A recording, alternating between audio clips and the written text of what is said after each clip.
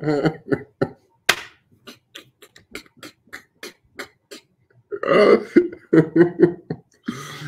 yo, welcome to another episode of With Enough Prep Time. I'm your host, the Nerd Man, and today we're going to be talking about Zack Snyder super trolling Superman fans. Apparently, in his Justice League, he wanted Lois Lane to bang Bruce Wayne. Basically, he wanted basically Batman to be having an affair with Lois Lane and be in love with Lois Lane. And I'm just like, dude, there's got to be some level of mad respect when someone trolls on this level. And Zack Snyder's been trolling Superman fans for a while. He trolls the Batman fans a bit, like a little bit, but he trolls the Superman fans more. Like there's things that I was like watching Batman v Superman, and I'm like, is that a dig at Superman fans? Is that like a fuck you?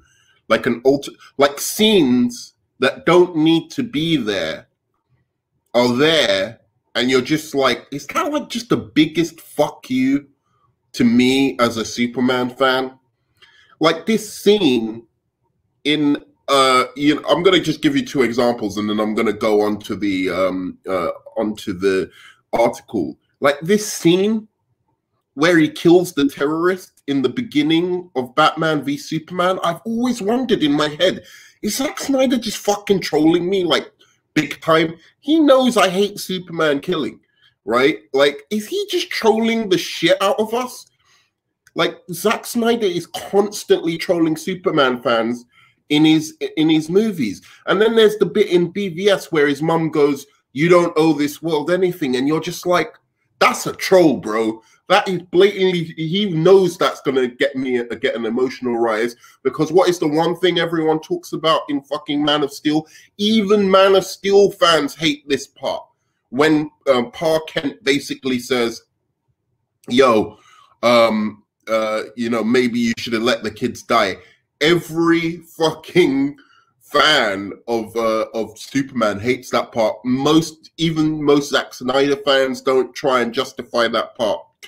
But anyway, so I want to hear, and please, Zack Snyder fans, please, I'm begging you, if you watch this, please just tell me how you justify this, because I want to know what you're gonna do to justify this. This is the best one so far. I've never I've always thought like on the edge, Snyder's low-key a troll, like low-key trolling us, but I've never had that smoking gun.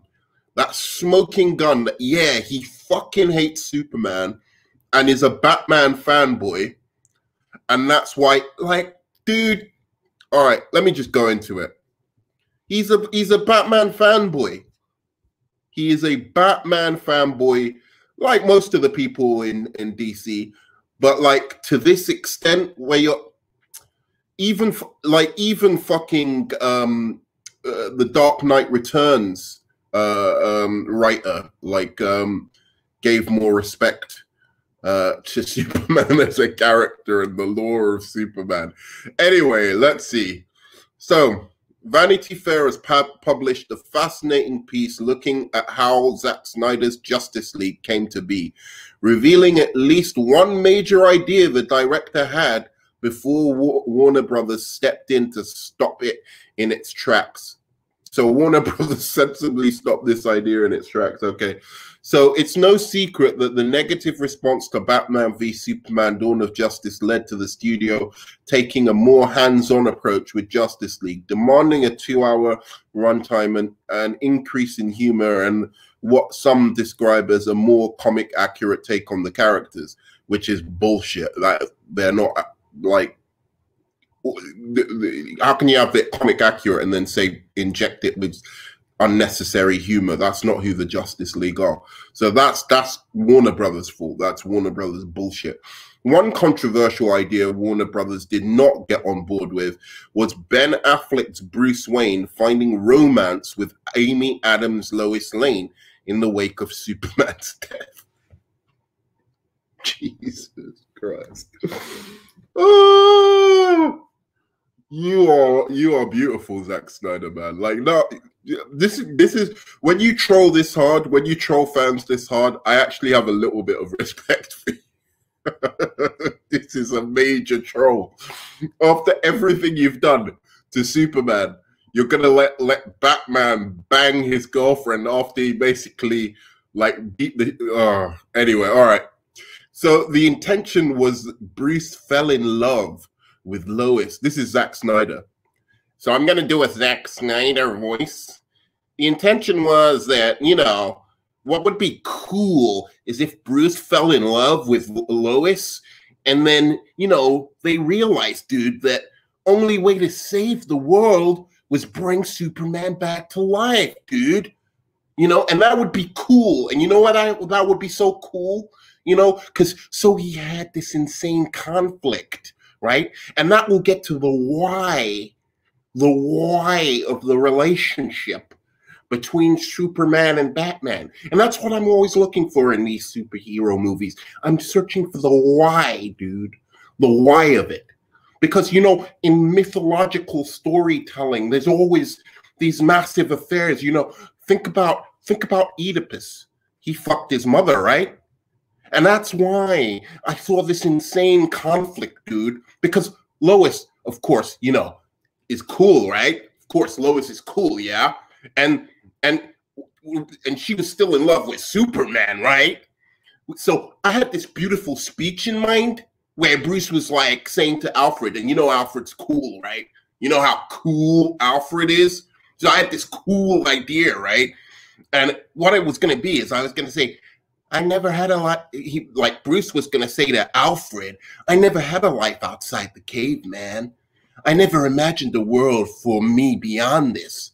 But this woman makes me think that if I can get this group of gods together, then my job is done. I can quit. I can stop.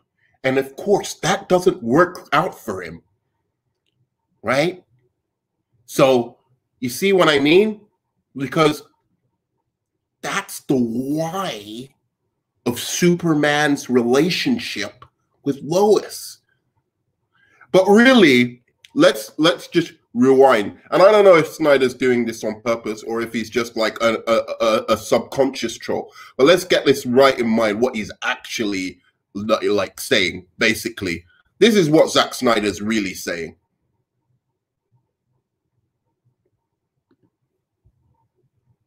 This is what Zack Snyder is truly saying in this, right?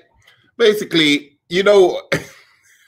because basically this is the funniest shit ever. Like, really, he's such a Batman fanboy, and as I said, he's basically been trolling Superman fans ever since they rejected his whack take on Superman. Now, you know, you may not believe me, or you may believe me, I actually like Batman v Superman. I really do. I think there's some clever parts of it, but he couldn't help being malicious to Superman fans. There are parts of that movie that don't need to be there. Like, and I was like, that doesn't, it's nothing to do with the narrative. These aren't narrative decisions. Superman killing a black terrorist in the beginning of the movie has nothing to do, like, with, you know, or Jimmy Olsen dying, being killed, has nothing to do with the narrative. It didn't improve it. It didn't do anything to it. You could have just had Superman save Jimmy Olsen, and then the rest of the film could have gone on without Jimmy Olsen in it. It already established he was some CIA kid or whatever, and he wasn't really like the Jimmy Olsen we know. So there was no reason to kill him there. That was just blatantly, he was like, oh, you know, because I just didn't know what to do with Jimmy Olsen as a character, as an idea. It's like, dude, don't do anything with him. If you don't know what to do with him, just have Superman save him and then fucking leave it like that. We've already established this world you've created as some kind of Elseworlds thing anyway, right? And then he does things like, I told you, like the thing with killing Martha. The thing with Martha saying, I don't know your thing. That was always a troll to me. That was like, oh, you didn't like my fucking maybe, Kent saying maybe he should let the kids die speech? All right, fuck you, Superman fans. And this is what I think he thinks. And this idea that Batman would screw Lois. That's exactly. I could see him at night going, I'm in control. I'm God. Lex ain't got nothing on me. Screw Superman and these little bitch fans. You know what? You know what? I made him emo. I made him kill. Then I got Batman to kick his bitch ass. Now I'm gonna stick it to him literally. I'm gonna get Batman to dick his bitch. Take that, Christopher Reeves fans. Take that. You want Chris Reeves? Well, I'm gonna give it to... Sorry, I got possessed right then. But honestly, I do believe Zack Snyder does try and troll the fucking Superman fans. Like, I really do. Please like, subscribe, comment. Tell me what you think. Do you honestly think this is a good idea? Like, Lois dating Batman after Superman's died. Like, how do you justify that? How do you even begin to justify that? Like, to set up some injustice bullshit where Superman goes evil? Is this part of the 5, 7, 20 arc Superman story where he finally becomes Superman after, you know, fucking... What is going on? How do Snyder fans do this? And then they talk about, like, oh, you don't understand what an arc is. You don't understand. Like, this is an arc where he's becoming Superman over this. It's like, go fuck yourself, guy. Why can't... How is it that Batman becomes Batman in BVS in just one movie? Like, by the end of it, he's Batman, even though he's like this killer Punisher Batman. How is it that happens? What the fuck is this? Oh, he has 7 movies to become Superman. It's like, I've only got fucking, how long? I'm black, I've got high blood pressure. Do you know what I mean? I try and keep healthy, but I feel like pain in my fucking heart and lungs, man. How long do I have to wait for this fucking movie where I see actual Superman? I mean, like, I'm not even upset. I really am not upset. I know I'm, like, shouting and being animated and stuff, but I'm not even upset. I just find this fucking hilarious. This guy is out of control. He was going to put it in until Warner Brothers put the kibosh on this fucking dumbass idea. Batman dicks Wonder Woman. Batman dicks Lois Lane. That's his idea for a Justice League movie. All right, and if you guys don't believe Zack Snyder is a fucking troll, he is a troll. It's straight up trolling Superman. Anyone who rejects his movies, he trolls them a little bit in the movie. Instead of being an adult and just saying, look, I made a fucking mistake. I maybe shouldn't have had, you know, Superman killing people and breaking people's necks, and, you know, maybe he could have been a little bit more cheerful or whatever. I know I was trying to do a thing, but it was just a mistake. Instead of that, and just like a genuine admission. I mean, the film's quite good. Man of Steel is quite good outside of the fact that it isn't a Superman movie, right? Like, there's great action, there's a great score, there's elements to that movie that are quite nice. You know, people weren't even that tough on that movie. They were more than willing to give him another chance, but he was like, you fucking, yeah, so you hated when I got Superman to kill? All right, I'll tell you what, I'm going to get him to kill a fucking black guy right in the beginning of the movie, a human being. So he can't kill a fucking godly alien and twist his neck? What the fuck else was he supposed to do? How else could I have finished my fucking movie without him twisting Zod's neck? All right, I'll tell you what, I'm gonna get him to kill a fucking black guy terrorist in the fucking desert. You know, it's like in the first 5 minutes of the movie, so you're like, oh shit, so this ain't my Superman. He kills a fucking black guy in the desert in the first 5 minutes. Dun, dun, dun, dun, Superman of fucking, you know what I mean? This is the most hardcore Superman I've ever seen. He's twisting necks. Like, everyone is like, oh, you know, there's nothing he could have, as if we're watching a documentary in Man of Steel. There's nothing he could have done except twist that guy's neck. That's the only way the movie could have finished, because it's not written, it's not fiction. It's not like you can change the story or anything like that to make an ending that's suitable for Superman. So He has to kill him by fucking snapping his neck, snapping Zod's neck. So explain to me exactly why Superman had to kill the terrorist in the beginning of Batman v Superman. I just want you, Snyder fans, to explain that one to me. He's trolling Superman fans because he's an unprofessional douchebag. That's basically it. He's an unprofessional douchebag. And that's why he's going, oh, I'll show you here. This is Snyder. This is Snyder trolling the fans. So this scene that he's watching in his watch-along party is Snyder watching fucking the Batmobile chase in Batman v Superman. So let's hear him trolling his fans.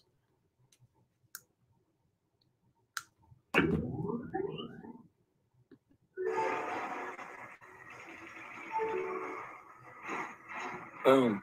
What was cool about that shot was when we did the first of that car getting hit, it went up on top of that container or that little construction office, and it landed directly on top. And it Wait for it. It was like this crazy coincidence. It just stayed up on top of the container. Wait for it. And so we were like, oh, that looks crazy. So we had to take it down and do it again. Only this time we weakened the container so it would crush it. So, wait for it. Or the office. But it was one of those hilarious coincidences where a giant car just landed. And Snyder fans are always fucking applauding this bit, like when they watch this watch parties. I don't know why I've seen this. This is so depressing. This is an example of the Batmobile's armaments and its weapons. I'm sure these guys are fine. See that? They're going to be 100% okay. They're not at all dead. Those guys in the car there, they're 100% fine. We should have done like an A-team shot of them, like on the side of the road, like getting up, like, oh, that hurt, but they're fine. See that? Fucking trolling. And I love him. The PG-13 of it all. He's a troll. He's so fucking bitter. He's trying to play it off cool. He's so fucking bitter. People hated his movie. I liked his movie. I like Batman v Superman. I've said it over and over again. Yeah, thank you. No, that's Newsstand. He is a hack. But yeah, I've said it over and over again. Zack Snyder, he tries to troll his fans, and he tries to troll DC fans who don't like his vision. That's basically it. That's great. No, that's Newsstand that you're watching. I'm a big fan of you, by the way. Anyway, I'm gonna leave it here because I don't want this video going on too long. But thank you for joining.